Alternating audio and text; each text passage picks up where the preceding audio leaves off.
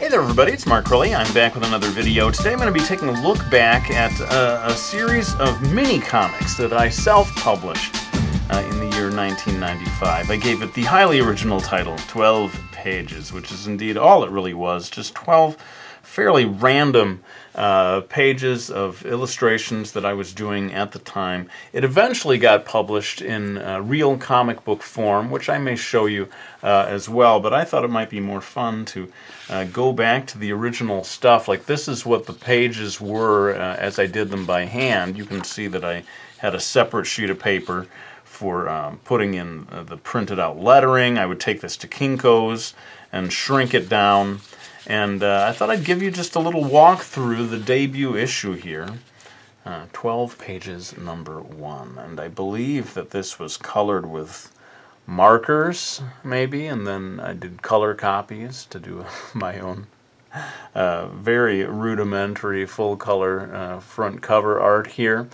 And it's funny to look back on these things because a lot of the humor is very, very dark. Those of you who know my videos and my books, especially some of the more, like happy-go-lucky books, you might be surprised at how dark some of this stuff gets. But let's go ahead and have a look at this first page here where I did a little decorative border.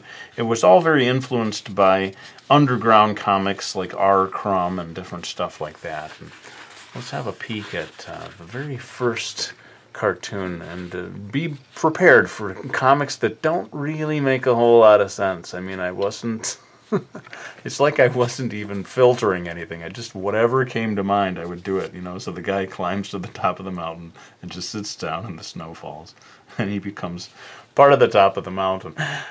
It's one of these things where you're either into it or you're not. And in a funny way, I sort of as I looked back at these things from so long ago, I thought, boy, it would be kind of fun to go back and try to do this type of style again. Artiste in Southfield. I was living in Southfield, Michigan at the time. And I have my little French character. Cultural wasteland. What does that say? Blockbuster Video. Oh, rest in peace. Why did I move here? What was I thinking? No sidewalk.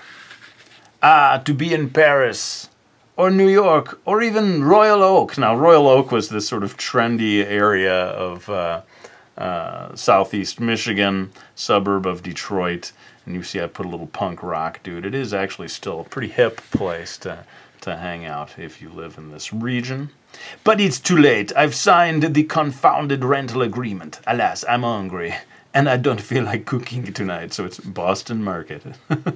That was my idea of a complete story. Artiste in Southfield. Never really brought that character back.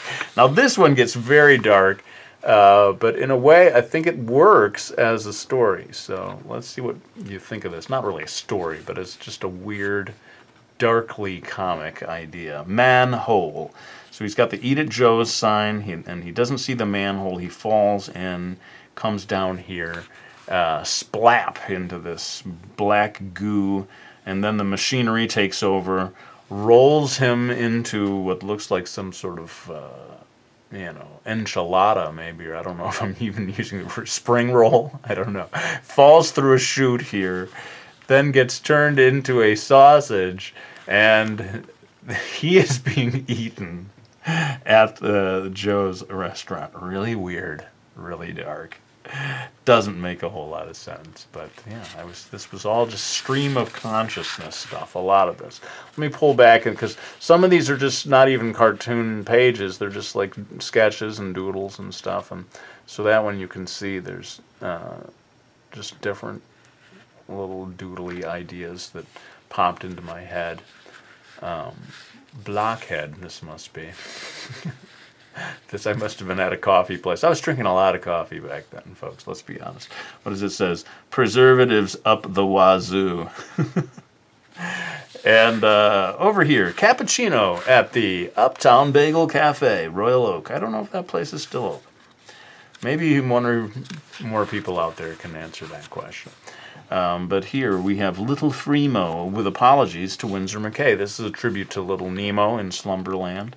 The little boy wakes up and he finds that his bed is floating off into the clouds. Goes into nighttime, I guess. I don't know what I was doing there. And sees a brontosaurus. And I didn't have an ending, so I just wrote "to be continued." There's a certain freedom to doing a comic like this where there's just sort of no expectations. Because there's no audience. I mean, almost nobody saw these things. I was just doing it all for fun. Brazil. I don't know if that was the name. I think it was the name of a coffee shop. Not the last coffee reference you're going to see in this video, I don't think. Happy ending. Now, I like this one. It's quite simple, but it's kind of fun how it works. You see the car driving along. He goes straight off a cliff. He's falling straight down, you would think, to his death. But as he flies, he comes down to another sideways cliff, lands on that road, and just keeps on driving. Some of this stuff is just very surreal little ideas. And you can see me sort of chuckling at them myself, because it's been, 1995. This is so long ago. I kind of forgot about these. Escalator, sitting in 12 Oaks Mall. I realized all is not lost. There is a 12 Oaks Mall here in Michigan. Some of you maybe have been to it. I like the drawing of the build. That would make a, it wouldn't make a bad t-shirt, don't you think, if you just sort of separated that out? Some of this stuff could work that way. At the risk of going too far into this thing, I'm going to go ahead and show you this one. Little guy running along. This is all made up as I went along. And he runs through a hole. He comes out the other side. And it's just sort of like animation almost, hopping over increasingly large hills that come into his way, obstacles. This one so big that you can't see as he leaps over. Lands. You're really invested in his journey now. And he sees the brick wall. Well, nothing to do. No way around it. I'll just have to run straight at it and... The end. Certain violent undertones to this whole endeavor. I was not in a super good frame of mind, I'll be honest. During these days, I was living by myself. I spending a lot of time alone, not very happy with the way my life was going. So I think the darkness of my own mindset was coming into. This is sort of autobiographical here, I suppose. Breakfast on the run. Toast, the old standby. A bowl of some lightly sweetened granola-type cereal. You get tired of it a lot sooner than you thought you would. No coffee maker. This is true. At first, I had no coffee maker of my own. Have to get it from across the street. And it's almost like it came from my days living in Japan, where you would go get a can of coffee from a vending machine. It was a common way of getting coffee. And I don't know why I waited so long to get my own coffee maker. Love-sick idiots. Now this one, very sort of autobiographical, kind of bearing the soul of Mark Crilley in 1995. The poor sap, he never knew what hit him. Can't stop thinking about her. Bad sign. Maybe I should call her. Nah, you always call. Women hate that. I don't know, do women hate that? My character thought that women hate that. Gotta play hard to get. Not so damned eager. But if you don't call her, you know she won't call you. Maybe she's waiting for you to call. Kind of doubt it, though. And there's just 3 panels of, like, nothing. And then, she sure is pretty. Ha. Yeah. But my days as a single guy. Not necessarily. There are a lot of stupid kind of puns in here. Good Lord, this doesn't make sense at all. If you're finding this unbearably bizarre, don't worry, we're almost through to the end of it. I don't know why I decided I would go all the way through every page of it, but we're committed to it now. Motor City Coffee Comics. That is not a real series of comics. This one I kind of like just because it's so simple. The hill starts to sort of morph and then pops up and it becomes the sun. Good idea? I don't know. Could be. Fashionably Negative Man. Now this is based on sort of my perception of a certain negativity that I was encountering in the 90s. Kind of like too cool to enjoy life kind of thing. Fashionably Negative Man. I dare not be optimistic about anything. I'd look like a fool. The whole damn world is just turning to shit. Sorry about the language, folks, but this was me back then. I can hardly bring myself to face it. I mean, I'm not personally suffering, but still. Actually, it's a rather nice evening, and no! I must maintain my bleak outlook. I've got to watch that.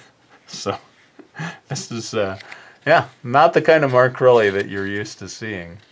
Like I said, it all sort of came out of my mind frame in those days. This is more just randomness. Oh, so much randomness. This one truly goes nowhere. This is like the most pointless comic I've ever made. Well, I say, puff, puff.